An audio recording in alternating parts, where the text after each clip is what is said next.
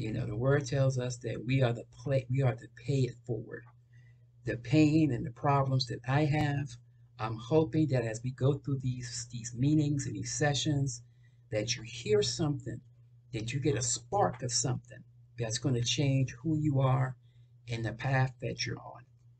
You know, we had we've been sharing songs and stuff throughout the message. So we'll add two songs here by the same artist. Kendrick Lamar in 2015 had a song said it's gonna be all right. And here's parts of it, choruses and different elements of it, because I don't have time to do the whole thing. And he said, all my life I had to fight. All my life I had hard times like, yo, bad trips like, yo, I'm messed up, homie. You're messed up, homie. But if God is for us, then we're going to be all right. We're going to be all right. We're going to be all right. Do you hear me? Do you feel me? We're going to be all right. We're going to be all right. Scheming and letting me tell you about my life, painkillers only, pit me in twilight. Wouldn't you know? We've been hurt. Wouldn't you know that the only God, only the Lord knows? Tell him that to come and get me, reaping everything that I sow. Wouldn't you know? We've been hurt before, been down before, been our pride was low, looking into the world and saying, where do we go? We hate Popo because they want to kill us dead in the street for show. I'm at the preacher door, my knees are getting weak and my gun might blow. But if God got us, then we gonna be all right. We're gonna be all right. We're gonna be all right. Do you feel me? Do you hear me? We're gonna be all right. All right. So here we have an individual in this song that is really talking about, look, there's struggles, there's choices, and we gotta decide, are we gonna rise above it and be all right, or are we gonna fall to it? And he mentions God constantly in this because if God be for us, we're gonna be all right. And we're gonna talk about God in a minute.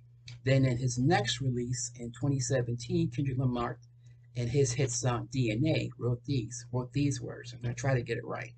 Uh, I got loyalty. I got royalty inside my DNA. I got cocaine quarters, peace. So I got war and peace inside my DNA. I got power. I got poison. I got pain. I got joy inside my DNA. I got hustle. I got ambition that flows inside my DNA. I was born like this, since this one like this, immaculate conception and transformed like this, because like this, Jeshua is my weapon, is my new weapon. We'll come back to that Jeshua comment. I don't contemplate, I meditate, then off your head, then I put the kids to bed. I go dark, I got evil that rots inside my DNA. I got off, I got a troublesome heart inside my DNA. I know murder, I know convictions, I know burners, I know boosters, I know burglars, I know battlers, I know dead, I know redemption, scholars, I know fathers who are dead with their kids, and I wish I was fed forgiveness. Okay, so what is he saying? All of us have good, all of us have evil, all of us may be a byproduct of our ancestry. We may be a byproduct of our family. Okay, but here is the thing: you got realness in your DNA. You can take whatever your design is, whatever you are born with, whatever ability that you receive from your parents or God, depending on how you feel about something, and you can take those negatives and overcome. Right? That's a statistic. And since we've been hearing God throughout this used by either Tupac had a song which he said, only God can judge me. So when you listen to a lot of this stuff, God names come up. When you listen to Kendrick's song, God name came up. When you listen to Kodak Black song, God name comes up. The preacher comes up. I'm at the preacher door with my gun getting ready to blow. I only have, I'm reaping what I sow. So again, be mindful of the decisions that you make.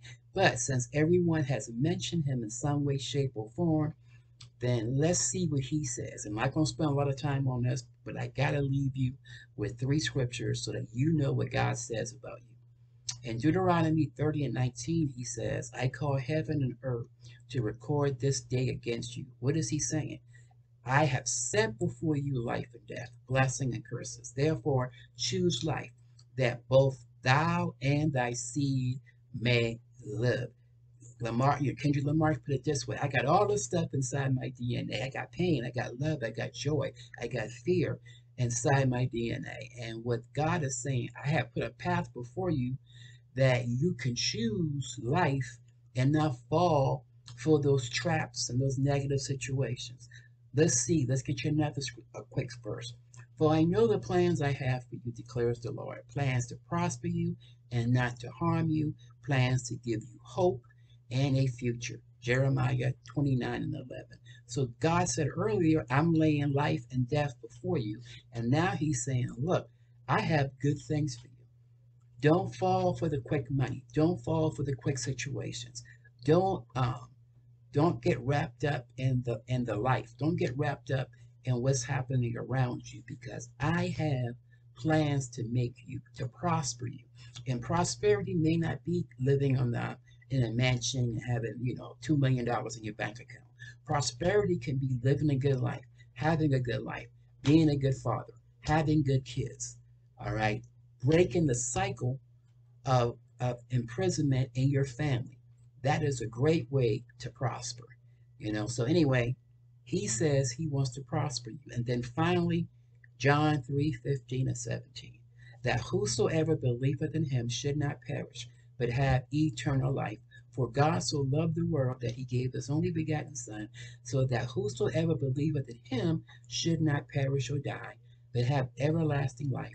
For God sent not his Son into the world to condemn it, the world, but that the world through him might be saved. John 3:15 through 17. I don't know what you heard about God. I don't know what your religious backgrounds are. I don't know. But here's something that I need you to know: God didn't send Jesus down to condemn us. He sent Jesus down to save us. And in Lamar's song, he says, only Yeshua. Yeshua means Jesus. So only Jesus, and the word Yeshua means salvation. So he's saying only salvation can save us out of this mess. And here we have the scripture that tells us that God so loved us that when we were out there doing crazy stuff, when we were out there being angry and acting up, when we were out there not really loving God, that he loved us enough to send his Son to give us a way out, to give us a purpose and a plan to not fall for the plans of the enemy.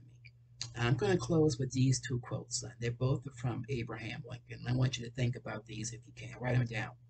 Sir, my concern is not whether God is on our side. My greatest concern is to be on God's side, for God is always right. Abraham Lincoln. So basically, going back to Kendrick Lamar, if we have God, we're going to be all right. I don't care what's happening around us, we're going to be okay. And then he also says this, however, Abraham Lincoln, you can fool all the people some of the time, and some of the people all of the time, but you cannot fool all the people all the time. Look, you know your heart, you know what you want to be, you know what you want to do. Ultimately, as we said earlier, the choice is yours. You know, whether or not you choose to, hey, I want to be on God's side, I want to get out of this mess, and I want to learn more, I want to study more, I want to talk to people who can help me, getting back to those good role models, those good positive situations. Or do you want to act the fool and be like those folks who's like trying to trick people, trying to overcome people, trying to manipulate people, because at some point that's going to blow up in your face. And whether it blows up in your face through prison, whether it blows up in your face with with mama drama, okay, whether it shows up in not being able to maintain a job, not going to be able to get into school, all those things show up because when we are not determined and we don't have a plan and we don't walk in some of those areas we talked about earlier, then we're just moving, we're being tossed to and fro, following circumstances and following situations. So as we bring this to a close, I hope and I pray as a minister that what I said made sense, that you heard God in this. You at least heard your conscience in this telling you, hey, now's the time to make a decision. Now's the time to get off this path. And now you have some basic elements to help you do that. So the last slide is going to be read them, process them, YouTube and with Google. There's so many ways to get information on your passion. There's so many ways to find out information. In my day, you get to go to the library to get information where the books were. But we have cell phones now. We have so many ways to gather information. So, hey, I pray that you are a blessing when you get out of the situation, that that you will be on the path that will prosper you and make you the best you can be. Thank you for listening. Have a great life.